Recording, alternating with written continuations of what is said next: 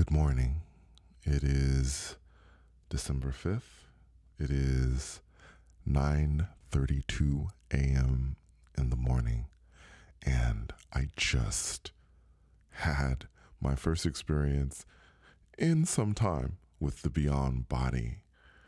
So let me get into it. And as always, I will tell you what my setup was this morning. Now, before I started this morning, I was of the mindset that if this happens, great. If it doesn't happen, that's fine. Again, it hadn't been happening. The Beyond Body hadn't been happening for me lately.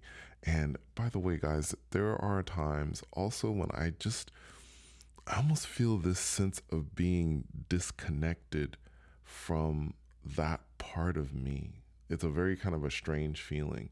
There are times when I feel more connected to the Beyond Body, astral projection, those types of things. And there are times when I don't feel as connected.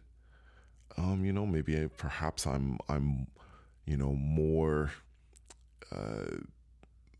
involved in work, and my head is more full of things that aren't as spiritual, because I'm living my life like everyone is, like everyone that's listening to me right now. You live your lives, and sometimes you get caught up, I guess would be a better word for it, caught up in life in general. And I do too, even though I can do the things that I can do.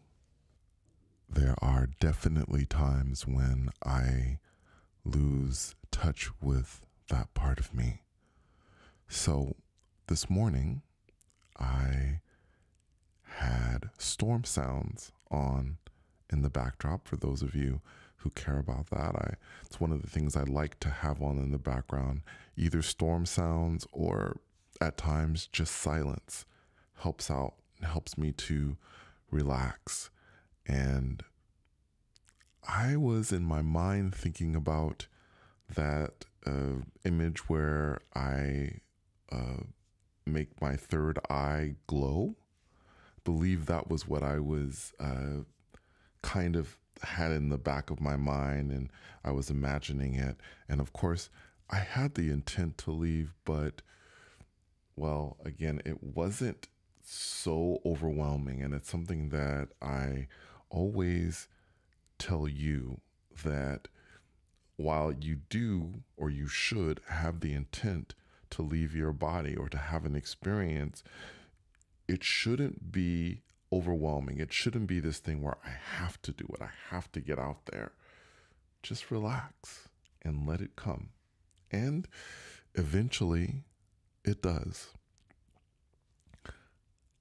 At one point, I felt that feeling, that feeling of being in what I call the sweet spot, and that feeling that not like there was a tsunami of energy, but that there was definitely energy there, and that I was going to move. Now, I didn't go far, guys.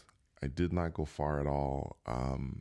There was a feeling as if I was coming off my bed to my left side. That's the feeling that I got. That's the feeling of movement. And once I hit the ground, I stood up, or was stood up to my feet, and I was still in darkness. It hadn't lifted quite yet.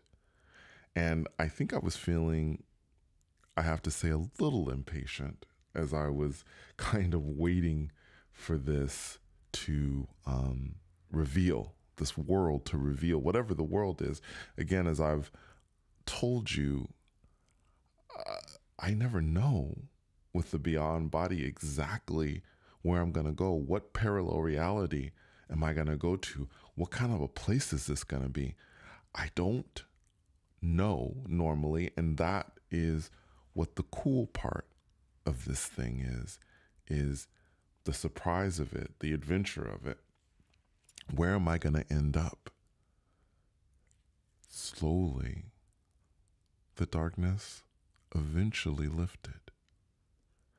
And at first, And this is one that I've talked about before. This is one that's happened before. I did not realize that I'd gone anywhere. This has happened in previous experiences in the beyond body. In my apartment, when I end up in another version of my apartment, many times in the beginning, I don't realize that I've gone anywhere. My setup looks completely the same. And so at first I'm looking around going, okay, I haven't really gone anywhere at this point. I'm thinking maybe I've just gotten up, but of course I'm not walking with a cane. I'm able to walk, but I'm not even thinking about that in that moment. What I'm thinking about is my apartment looks the same. So I walk away from my bed, then I look to my left where my kitchen is. And I noticed, and this is the one thing that I noticed that was really different, was the fact that my pantry doors in my kitchen were completely in the wrong place. My pantry, looking at it right now, it's just white. It's not painted. It's just kind of a normal color, I guess, that you would have. I suppose you could paint it any color that you wanted, but right now it's a white color. And when I saw it in this other reality, it was the pantry was dark. It was sort of wood color sort of thing. And again, the pantry doors were open, and my pantry doors are usually never open. So I'm like, okay, this is definitely a different place. I wouldn't have opened, number one, this isn't my pantry. Number two, the pantry doors are wide open. And why is that the case? I don't know. So I take a look around, and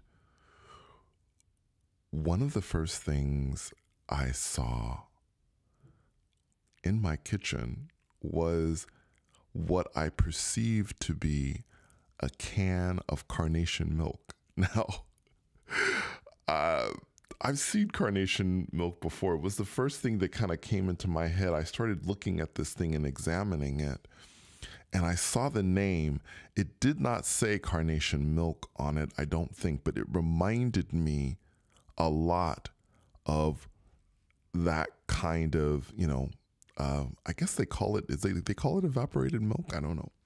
It's in a can like that. And I looked at it and I saw the name, and I can't remember what the name was. And it's so funny. When I go to these places, one of the first things I'm thinking, or one of the things I think about it when I do go to these places, is I'm thinking, what can I bring back for you? Can I bring back a name? Can I bring back anything for you so that you can, know what a food is called in a parallel reality? I always think that's interesting, but for the life of me, I can't remember what the name was, but it was one of the things I saw, and then I was like, okay, I got to remember this, but I could not remember it. Then I headed outside into the hallway, and I was walking. Now, I want to kind of, again, give you a picture here, because things looked very normal. I was very, very close, at least to my sense. I was very close to this reality. As I've told you before with the beyond body, there are times when I go way, way out there, and it's in a place that's so far away that it's literally hard to grasp what I'm seeing.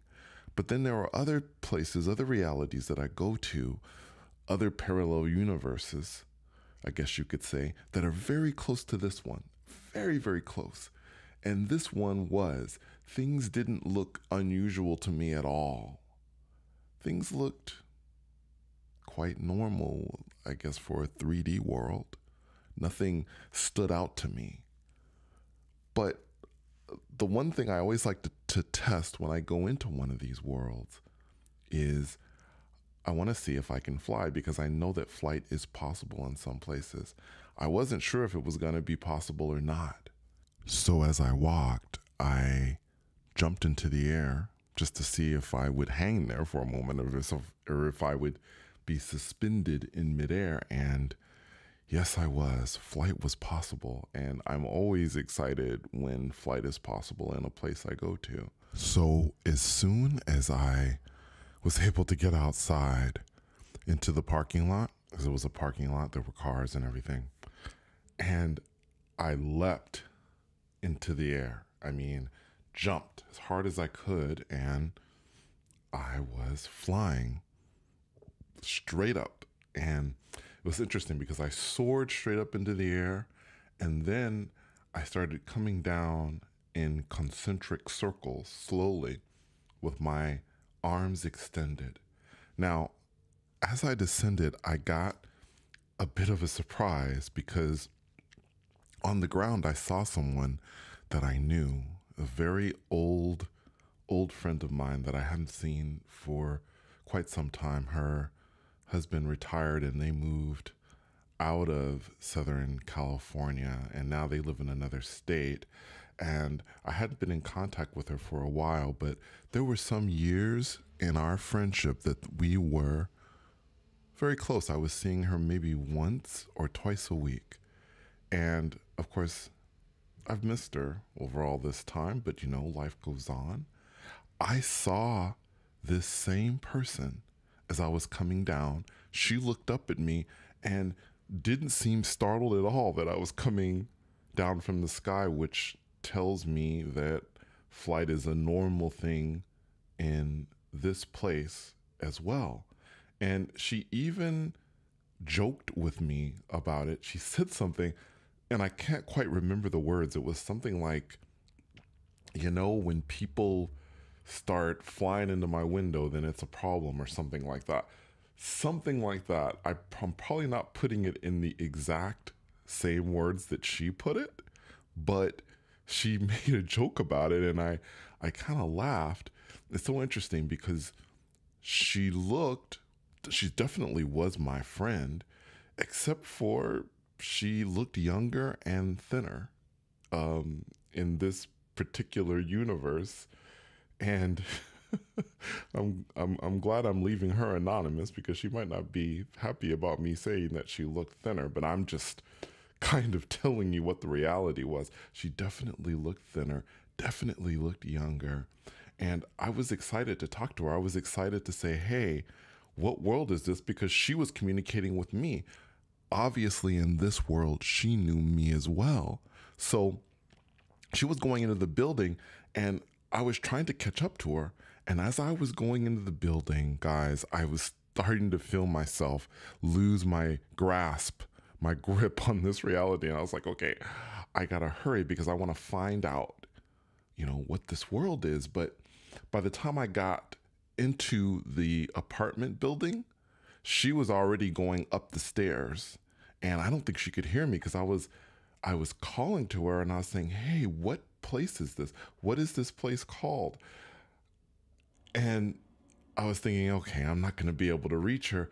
Then, this is even stranger, I think, this man comes in just randomly, dark hair, I think maybe middle-aged, and he heard me asking what this place is called. And the only thing I can tell you is he said the word Coptic, Coptic, and he said it really quick. It almost sounded like, to me, to my ears, maybe like, you know, in ancient Egypt, they spoke Coptic, or the Coptic language. And that's kind of what it sounded like to me, but I can't be 100% sure, guys. It sounded like Coptic, and that's what the world was calling. In fact, I remember asking him as I was being pulled back into this 3D world, are you talking about, like, this is the city Coptic, or is this the world Coptic? And he just repeated it again. He said Coptic. And that was it. I was back. Very interesting experience. Very, very interesting. But as I said before, very close to this world, with the exception of being able to fly. Anyway, thank you so much for coming on another journey with me. And until next time, Take care.